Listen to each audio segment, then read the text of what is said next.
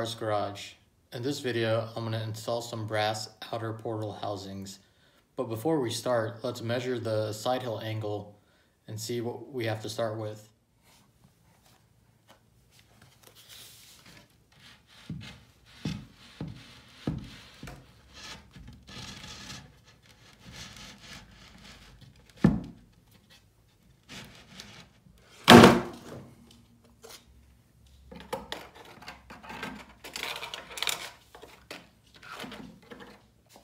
Looks like we're measuring about 34 degrees.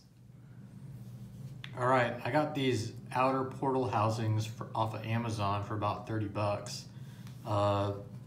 The advertised weight is 65 grams, but when I measure them,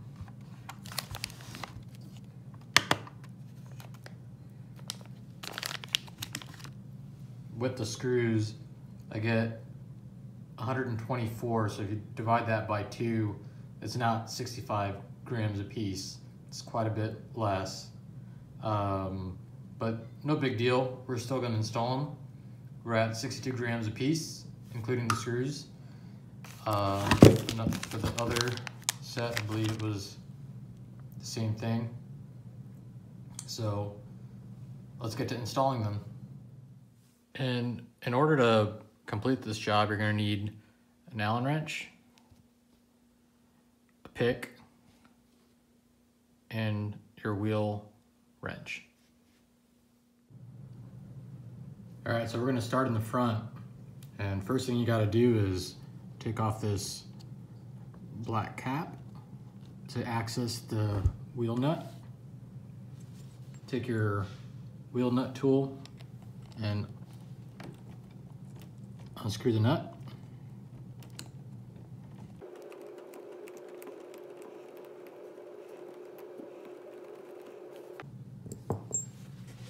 Just pop the wheel off.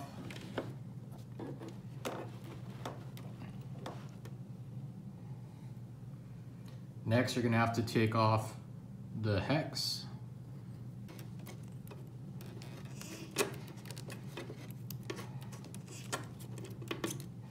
Pop it off.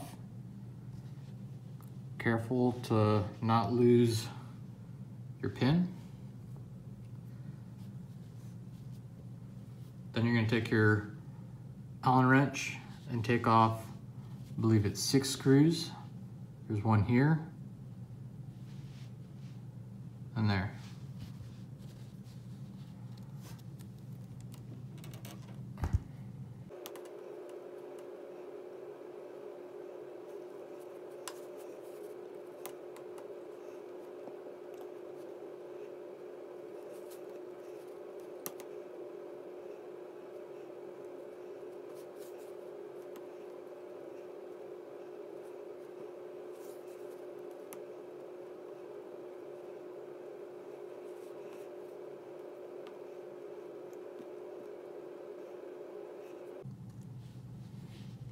Now the whole housing can come off.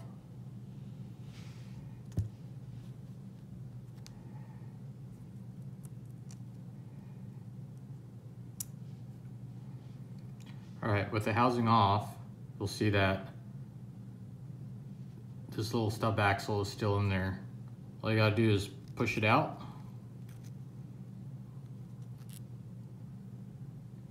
And then you have 2 bearings in there that you got to take out. All right, so I'm gonna take these tweezers and just push down on the edge of the bearing, and it should pop right out. There you go. All right, so I'm gonna use an O-ring pick, try to get out the second bearing.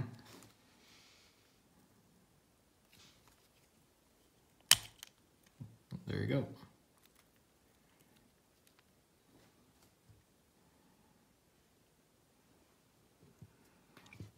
Now all I'm going to do is wipe down the bearings, make sure there's no dirt on them, and then reinstall them into the new brass outer portal housings. So small bearing goes on top. You just line it up and push down. It went in pretty easy. And then the larger one, just line that up and push to install that. And that's pretty much it. Now you can install the little stub axle.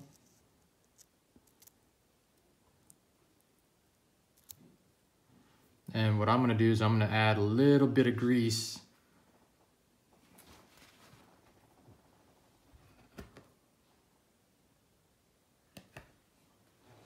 just a little bit of grease.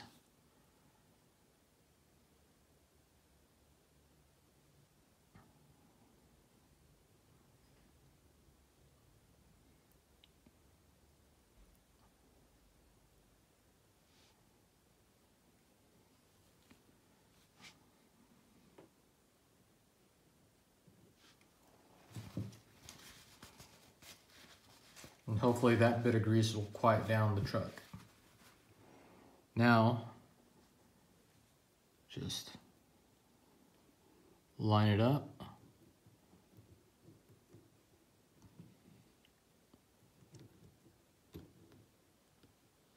And then use the provided screws that came with the portal housings to reinstall, because they are a bit longer.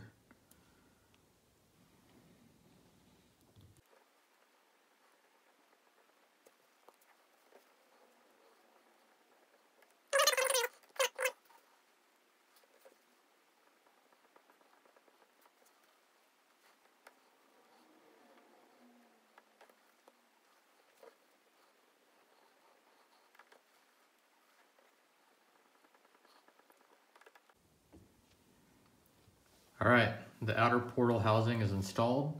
Now we can reinstall the wheel.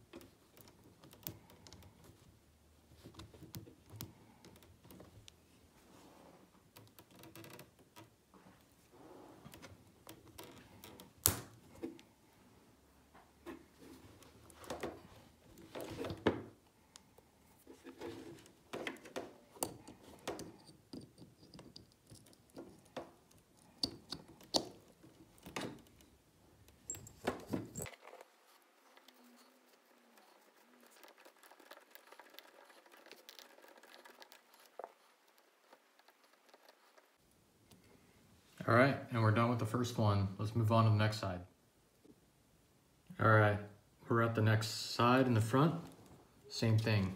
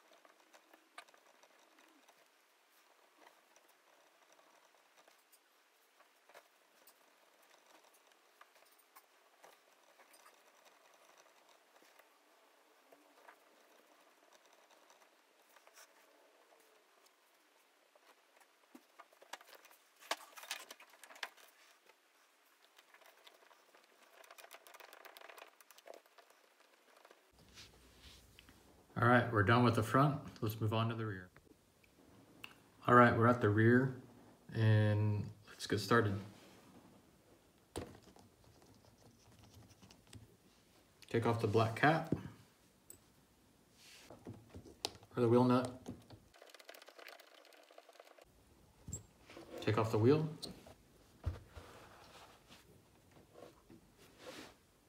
Take off the wheel hex.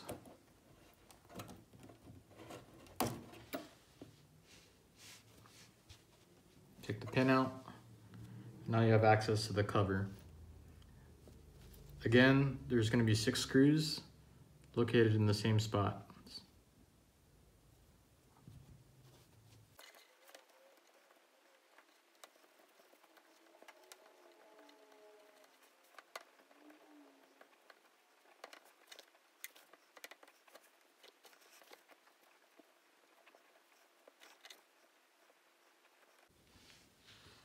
With the screws out, just pop off the cover.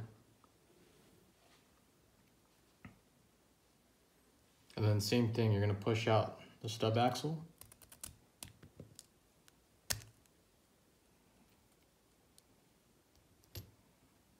And this time, looks like the bearing kind of popped out for us. Let's take the bearing out. And the smaller bearing, use the pick and get it out. Wipe down the bearings, make sure there's no dirt.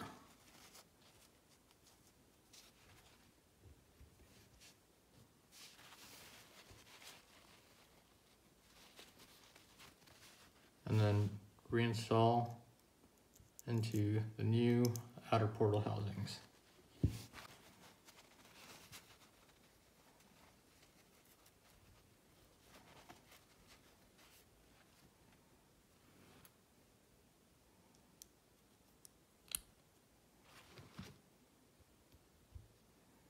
Then reinstall the stub axle.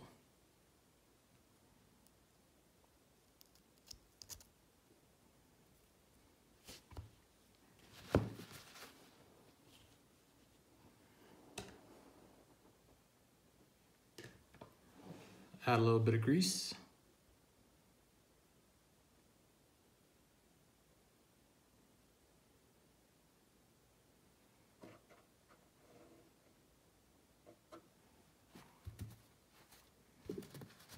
And then reinstall.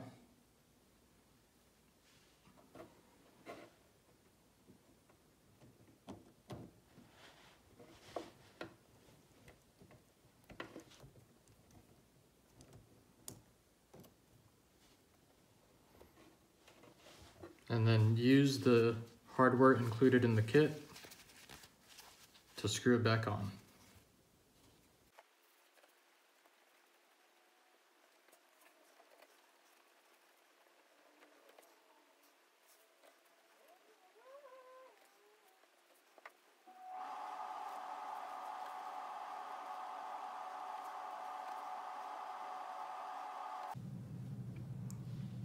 All right, now reinstall the hex.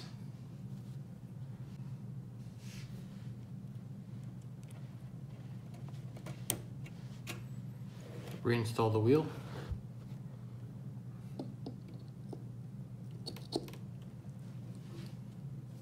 And the wheel nut.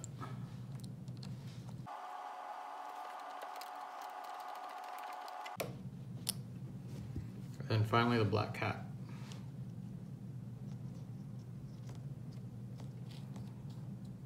All right, we're done with this side and the rear. Let's move on to the other side. Here we are on the other side. Let's get this wheel off and put the portal housing on.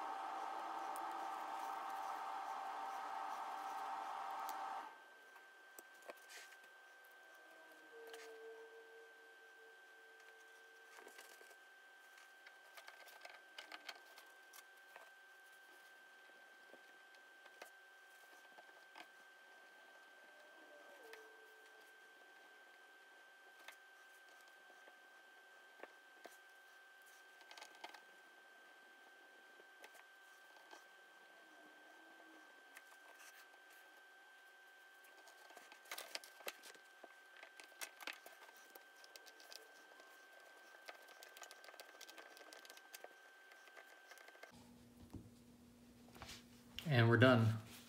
So let's go measure what gains we've made. Here we are after the installation of the brass outer portal housings, and we're going to measure the side hill angle and see what we've been able to achieve.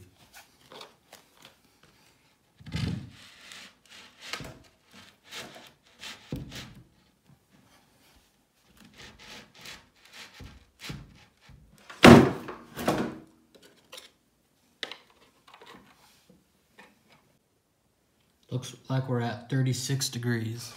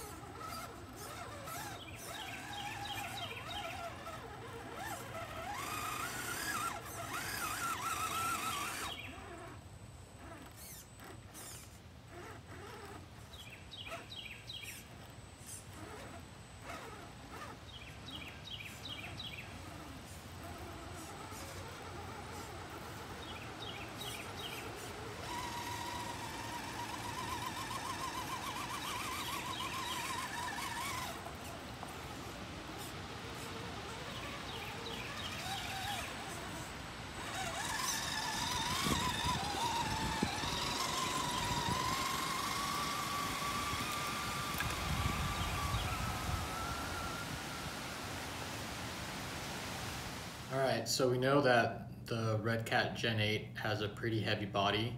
So with the addition of the brass portal housings, we saw a pretty good increase while out on the trail. Some of the features that I would normally flip over or topple over, I've been able to do now. And also, not just the features that I showed the before and after, but other features on that trail as well. So I think it's a very much needed upgrade, and for the price, you can't beat it. Thanks for watching. Please check out the next video where I install a roof rack.